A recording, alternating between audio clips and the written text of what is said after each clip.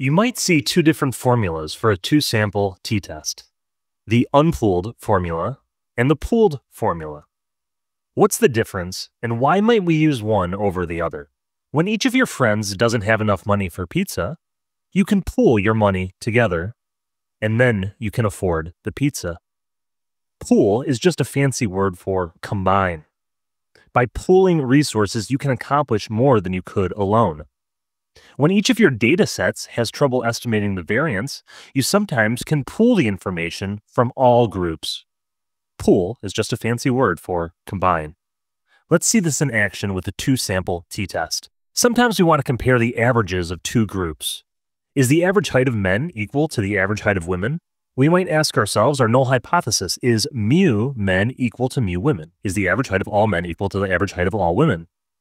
This is the same thing as asking is mu men minus mu women equal to 0? Well, to estimate the true difference in the averages, we compute the difference we see in our sample, the average height of men minus the average height of women. We want to know if the observed difference is large, and whether we're going to consider it large depends on how variable our estimate is. The t-statistic that we calculate is the observed difference over the standard error. And what is the standard error of the difference of means? Well, in reality, this is the standard error. It involves the true variances of both groups and their sample sizes. So n men and n women are the sample sizes, and sigma squared men and sigma squared women are the true variances of each group. But we don't know the real variances. We don't even know the means. That's what we're trying to figure out. So how could we know the variances? And that's why we often do a t-test where we estimate these variances. So we could estimate this quantity by replacing the true variances sigma with the sample variances s. These are the sample variances of each group that are easily computed from the data. And we can do this. It's called the unpooled standard error. And we can do a two-sample unpooled t-test. It took statisticians a little while to figure this out, how to use the t-distribution in this situation, and what the degrees of freedom should be. This is called the Baron-Fisher's problem. The degrees of freedom for this approximation is quite complicated. This means that an unpooled t-test is often done with statistical software because we don't want to compute this number ourselves. But a computer can handle that now, so it's not that bad. But if someone didn't figure this out, what else could we have done? So what is the standard error? How could we estimate it? Well, what if we believed that the standard deviation of each group was the same? Here's an example of some data where the standard deviation for men and women are the same. Even though they have different means, the variance, the standard deviation, is the same.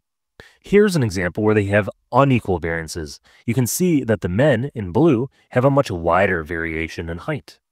But we might think that this is a more reasonable assumption. So if we believe the standard deviations are equal, why differentiate between them? Let's just call them both sigma. And if they're both sigma, we can actually factor out the sigma and write it like this.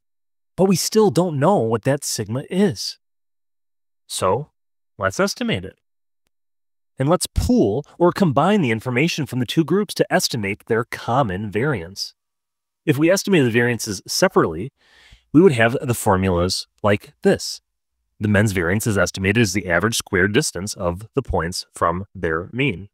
The women's variance is estimated as the average squared distance of the points from their mean.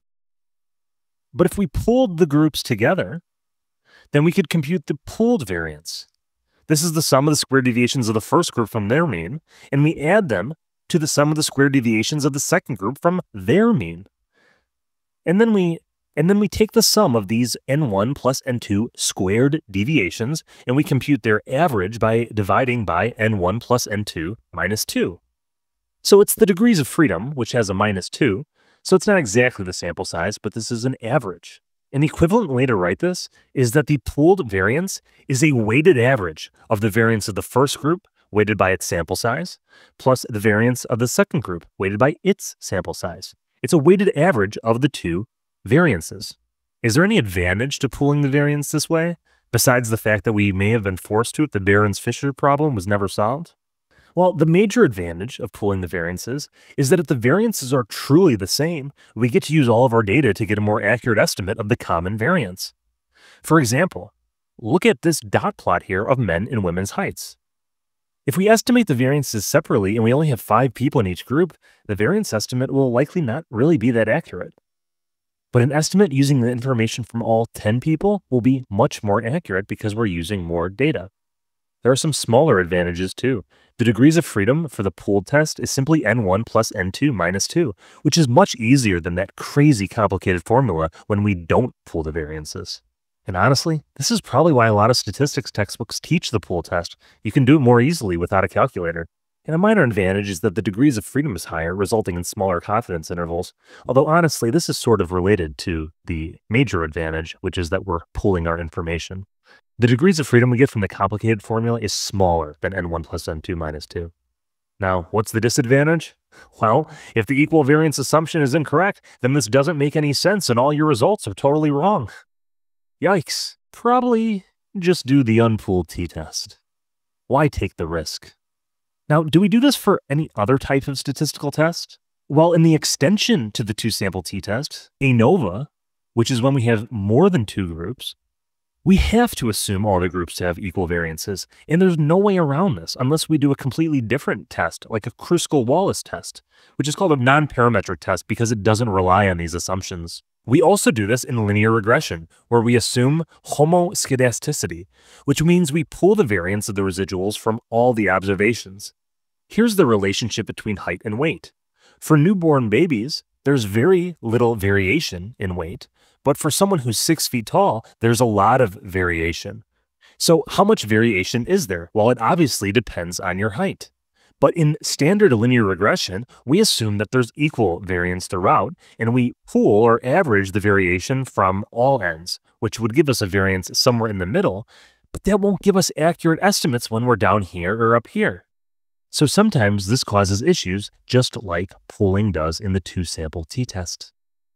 Thanks for watching. Please like and subscribe to learn more statistics.